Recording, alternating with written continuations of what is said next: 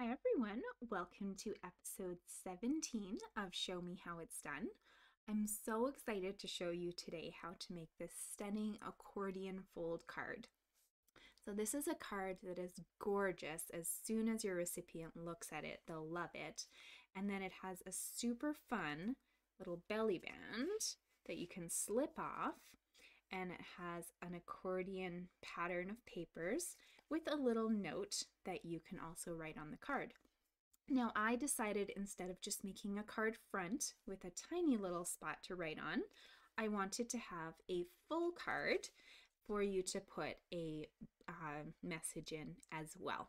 So it's your choice. You could either make a postcard style, or you can do the full card and put the piece of paper on the inside to write on as well.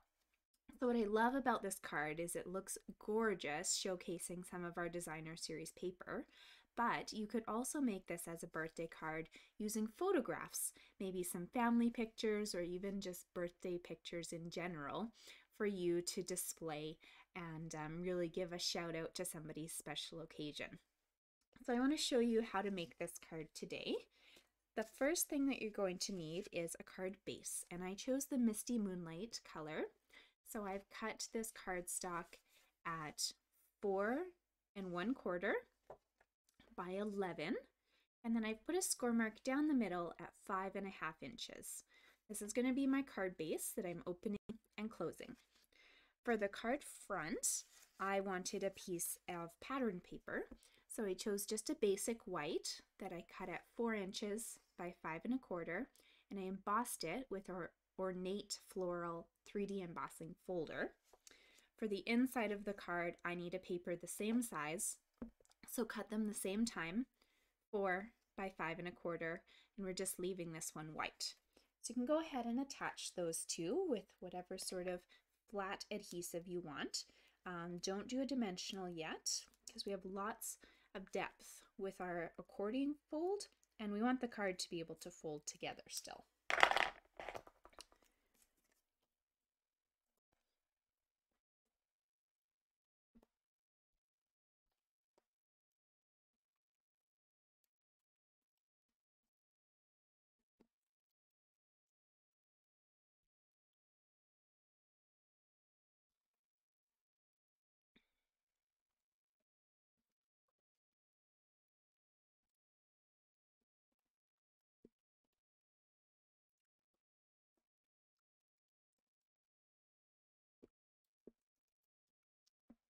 So this is a great card to use up all sorts of scraps of your paper.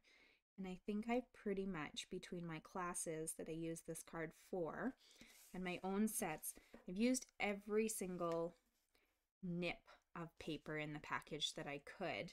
So much so that I ran out of an extra strip that's just 1/2 inch wide and 4 inches long for me to decorate the sample that I'm doing for you. So if you want to decorate the bottom, just cut yourself a little sampler of the paper, 1/2 inch by 4 inches, and that will look adorable. So your card base is done for the moment. You can put this aside. We're going to need to actually cut another piece of Misty Moonlight, the same dimensions as we cut the base. So 4 1/4 by 11, and then put a score mark down the middle at 5.5, just like we did on the other card. You are also going to add score marks at 1.5, 3, and 8. So 1.5, 3, 5.5, and 8. Now to get the really beautiful accordion look, we're going to do a back and forth folding. So on your left hand side of the paper is where you're going to want these two smaller rectangles. Your right hand should be the larger ones. So your first one here, we're going to bend backwards, and just make sure you have a bone folder handy because you want a nice crisp line. Okay, so my first one I have folded back.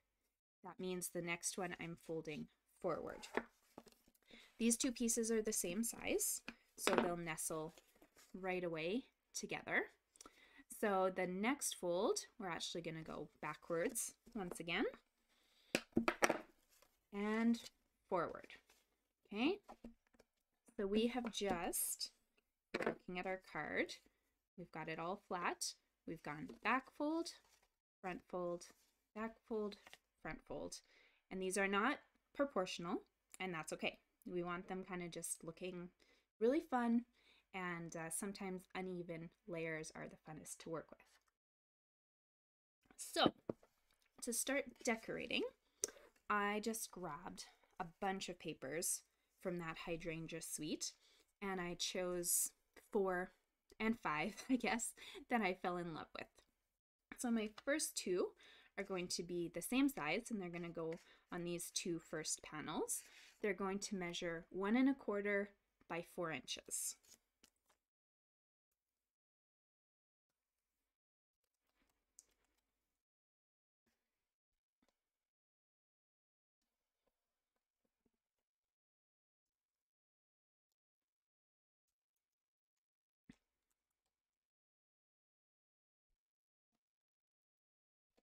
The next 2 pattern papers are the same measurements as each other.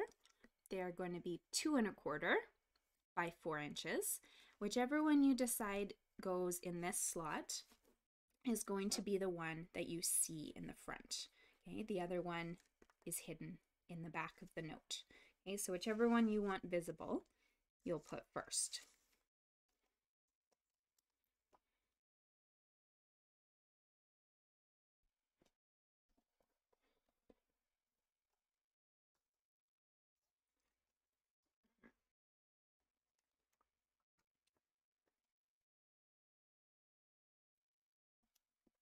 Then we're going to cut a piece of basic white that is the same size as these 2 pieces here. So that was 2 1/4 by 4 inches.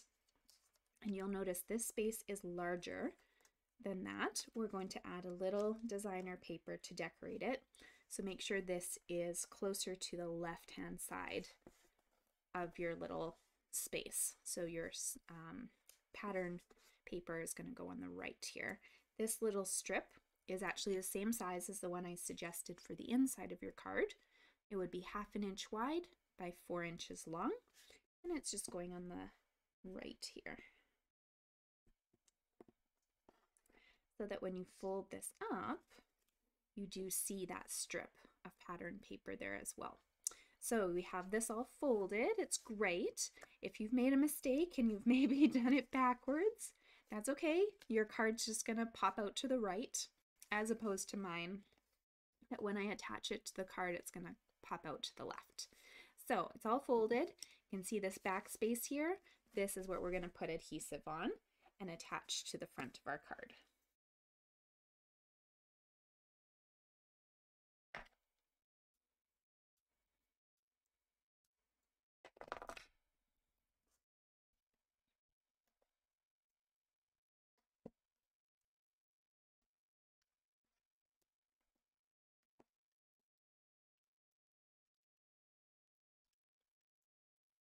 All ready to go. Just bring your card front in and put it right in the middle.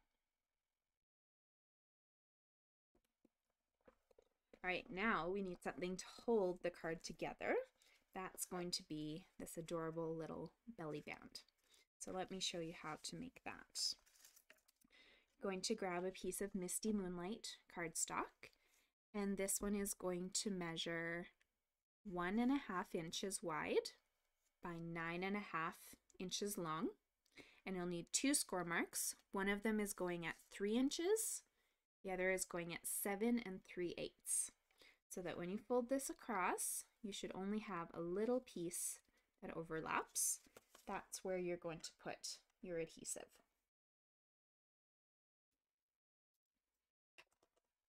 So I like to put adhesive on the end of this piece that's on the base, and then actually on the tip of the one that's folding over too, just so that we make sure that both sides are nice and flat and ready to go. Okay, so I have actually cut out my flowers already. I have them ready to assemble. They came from the Forever and Always stamp set, so this has just gorgeous detailed stamps and a die set that goes with it as well. However, I wanted to show you how I got the coloring on the flowers. So what I did was I took my flowers and I stamped them in Misty Moonlight ink.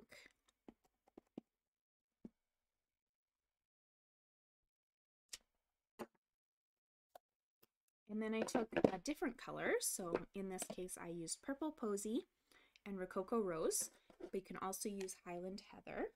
And I'm actually going to use a blending brush to add the color to the middle.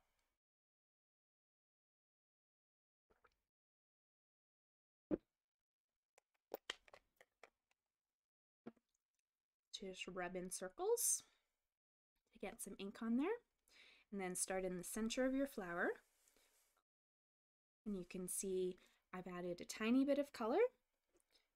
If you would like to add more, start in the center again and add a bit more.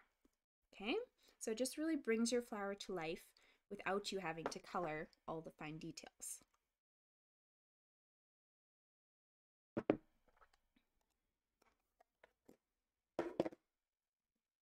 And then of course I'd use my coordinating dies to cut those out.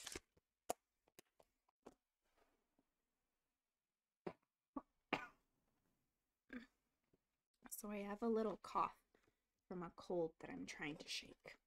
Okay, let's decorate this. So I have two fun little leaves that I've cut out of old Olive Cardstock, and I'm going to actually use a glue dot to attach those. So just on the end, I'm going to lift that glue dot on and just tuck this nicely behind my flower, maybe at a little angle, like so. And then I also want the second one. And that's going to go more near the bottom here, like this. And I'm going to use dimensionals to pop this flower up.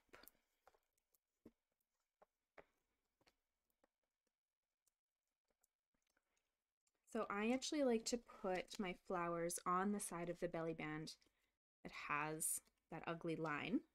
Remember where we folded it? So that this nice backing is what people see on your card. So super cute. Now I wanted a little sentiment.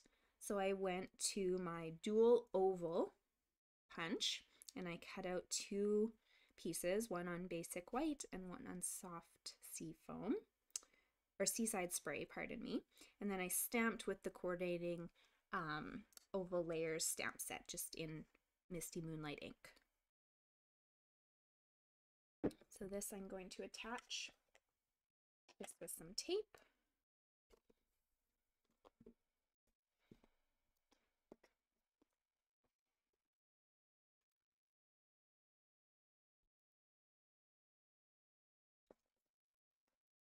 And on the back is where I'm going to put my dimensionals.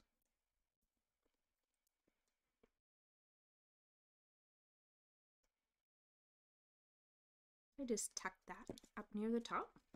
Now I have one more flower to attach. The easiest way to do that is just put my dimensionals straight on the belly band. And we're going to tuck this flower in here. All right, now I wanted to add one more detail. So I grabbed our clear opal rounds, which are just gorgeous. They go with so many things. So I used one large one and two small ones to decorate like this, okay? So you have two ways that you can attach your belly band to the card. So the one is kind of the standard way, where we're going to put the belly band over the entire card and close everything up together so that when whoever receives this opens the envelope, they'll know just to take off the whole belly band. However, I thought it would be fun to be able to have this as a display card. So if you just lift up the front of your card and put your belly band on from the bottom, you can actually hold all these layers in place and have that really gorgeous card front look while being able to stand it up on a desk or a shelf. Okay, so this is a really great way to just send the card. People will open it up, all the layers will fall apart, and you'll be super happy. this is a really fun way to display the card if you just want to have it standing so people can see it, like so. So I hope you guys enjoyed the cards today. It's a really, really fun and easy project to make once you actually sit down and cut out all the pieces. So I hope to see you using some of your papers up and using some of the stamps and dies you have at home as well. If you have any questions, please don't hesitate to reach out, and I hope you really enjoyed the projects today. Bye!